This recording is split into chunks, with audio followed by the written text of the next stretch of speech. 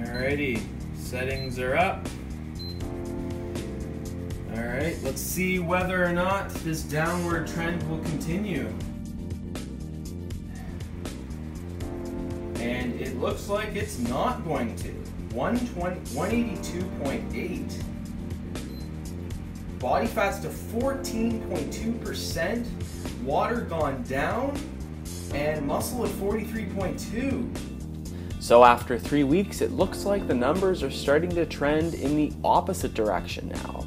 Body weight has gone up by 1.8 pounds to 182.8, in addition to body fat, which has gone up 0.5% to 14.2. Hydration has gone down to 59.6, so not drinking as much water as I had for the first couple of weeks, and a very, very small dip in muscle percentage, which drops to 43.2%. Now there is still 1 week left of this experiment, so it will be interesting to see whether or not these numbers are legitimate or if I just had a bad day on the scale. Hey guys, how's it going? Day 24 of the USANA HealthPak experiment.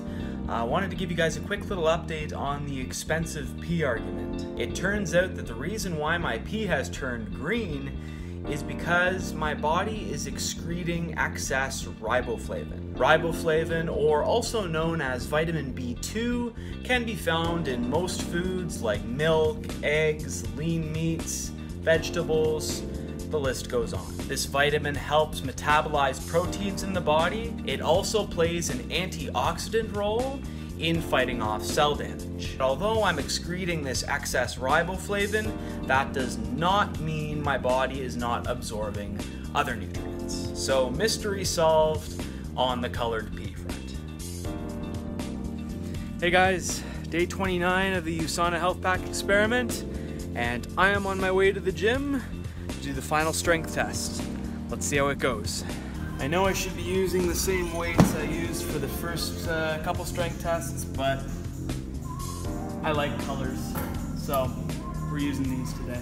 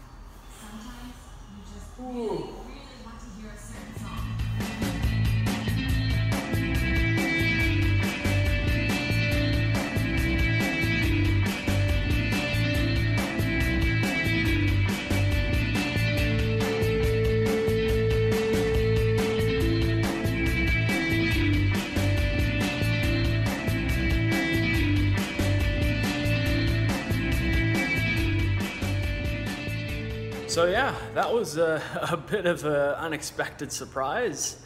Was able to do 10 reps of both the front squat and the bench press.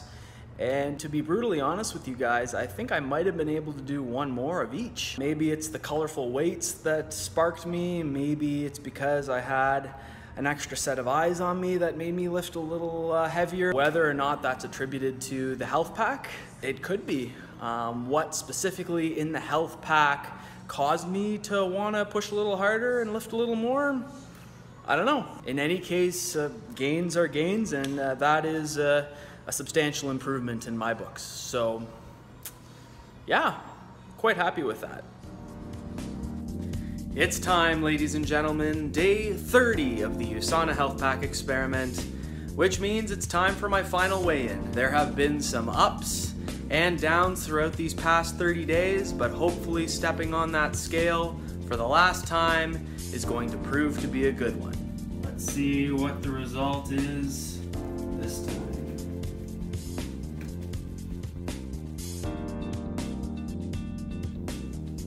182, where I started. 14% body fat, where I started. Little less on the water, 43.5% muscle, 6.4 pounds of bone. So the numbers did trend back in the direction we wanted them to. Body weight dropped almost a full pound, finishing at 182 pounds. Body fat percentage also dropped to 14%. Hydration stayed roughly the same, bumping up to 59.7%. And muscle percentage increased a little bit more to finish at 43.5%. Let's compare the results from day 1 and day 30. In terms of body weight, there was no change. I stayed the same at 182 pounds flat. Body fat dropped slightly, down from 14.2% to 14%. And in a bit of a surprise, muscle percentage went up over a full percent. That is an increase of almost 2 pounds of muscle in just 1 month. So now that the results are out, what do I think about the USANA HealthPak? As you guys just witnessed, there was no change in my body weight and very, very, very small changes in my body fat percentage over the 30 days. Most peer-reviewed research studies looking at body fat percentage typically last for 3 months, and in some cases up to a whole year. If I continued taking the HealthPak for 3 months, perhaps I would have seen some more drastic changes in both body weight and body fat percentage. And this is something that I might try again for a future experiment down the road. I am quite surprised to see such an increase in muscle percentage and strength after 30 days. Considering I did not change my regular strength training routine or nutrition, you can't help but wonder if this was in a way influenced by the HealthPak. I predict that this may have something to do with the increase in energy that I felt after taking the supplement. One of the nutrients I know for a fact I was getting more of, especially considering the color of my pee, was RIBOFLAVIN, aka vitamin B. It has been shown that vitamin B supplementation will increase mitochondrial energy metabolism at the cellular level. I'm not saying this is the only cause for my increase in strength and energy, but if you guys can think of any other reasons that I might have missed, I would love to hear so in the comments below. So to conclude this experiment, do I recommend taking the USANA HealthPak? And the answer to that question is, it depends. If you struggle with eating the right foods and you want to ensure that your body is getting the right nutrients for optimal performance, then the HealthPak is certainly an option. But I also strongly believe that you can fuel your body with the right amount of nutrients from food. All you have to do is maintain a healthy, balanced diet. But in this day and age, it could be easier said than done. It really does come down to convenience and whether or not you think that spending $5 a day is worth it to you. Despite my strength gains and energy level increases, I still don't think it's worth it. But hey, everybody's different. So if you're curious, I encourage you to try it out for yourself, and feel free to let me know how it worked for you in the comments below.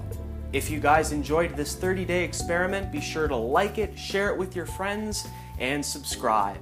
In any case, thank you all so much for watching, and stay strong.